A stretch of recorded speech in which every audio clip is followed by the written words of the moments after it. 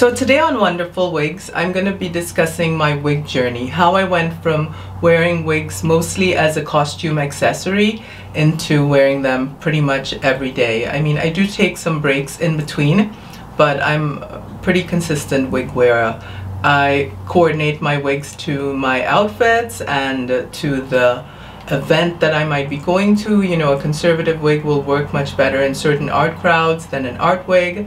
And I'll just take you on a short wig journey from the first days when I hosted these James Bond parties and I went as a James Bond character to just everyday wear now with some fabulous wigs. So this one is by Motown Tress. It was one I wore for a James Bond theme party during the pandemic when things started to open up, but people were still a little bit afraid to go out. We had about 20 or 30 people for a dinner, a black tie dinner. Everyone was dressed up in the theme of James Bond.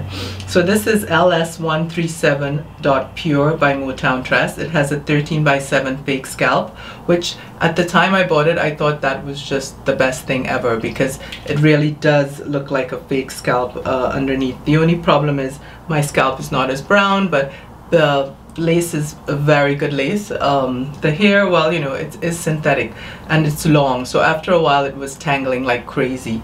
Since then I've cut it a little bit and I think I'm going to do that boiling trick I told you about because I do like it as a wig. It's too tangly, and now I combed it out. You can see it's much shorter than on the stock card, but it's still relatively long and it looks good. I mean, this is not glued down at all. You could just put it on your head and go, and I loved it for the party, and I love it in general just to go around when the time is appropriate. Anyway, I'm going to move on to the other two wigs that were pretty much what I bought when I first started this wig journey. I think, like I said, it's good to spend a little bit when you begin to sort of experiment on this stuff. I happen to experiment in all the wrong ways, but you know, cutting baby hairs, for example, on a lace front is not necessary at all, especially if it's synthetic. But you know, things like using the flat iron or the hot comb on a synthetic at a too high setting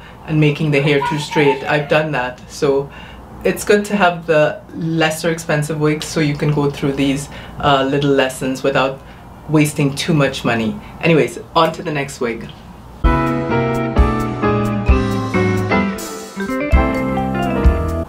So this was one of the early wigs I bought after the success of that LS Pure.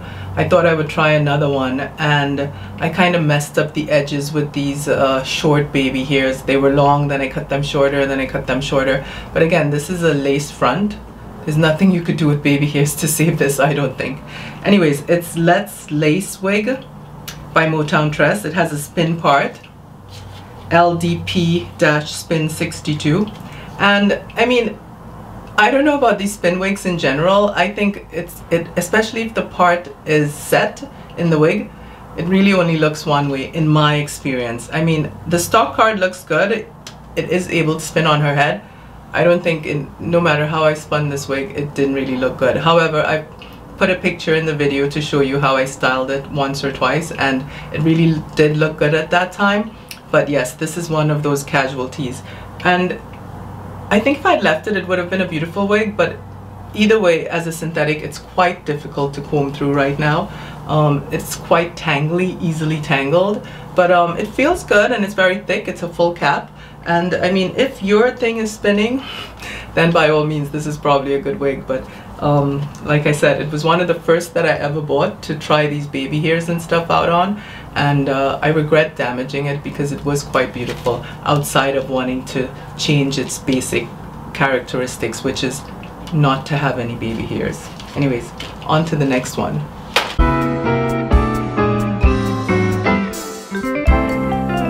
So this is the third wig that I got when I first started this wig journey, and this one's actually a human hair blend, and you know, I should have known that because it really is much easier to comb through than all the just pure synthetics. So this is Miss Origin by Bobbi Boss Designer Mix, MOGLWJB24 J Body 24, and it's color THL1B30.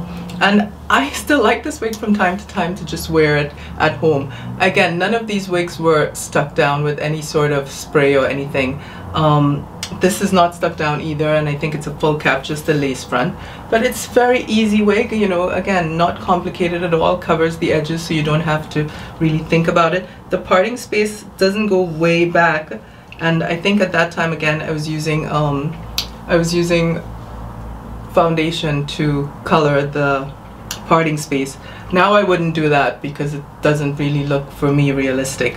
But at the time it looked good. Here's the back of the wig. Again, it combs through really, really easily, and it's easy to wear. Again, you just put this on and hang out, go out, do some basic errands, and it's a good wig. So anyways, I have not much more to say about it, but again, you don't need to do any of that baby hair stuff, and it has some clips underneath, some combs that you can hold in your hair, but I don't really use those. I know a lot of people take those out as well when they do glue it down, but it is a little measure of security when you're going out if you want to just stick it in your hair. The other side of sticking it into your hair is that sometimes if the wig is heavy and it pulls it back, it's going to eventually make a bald spot where you're sticking that comb into your hair. So I mean, all of these wigs are in general protective styles, like your hair is generally protected underneath, but sometimes if you have to yank out all the adhesives or stuff, it can pull your hair along your own hairline out, and I've seen that for myself in this wig journey.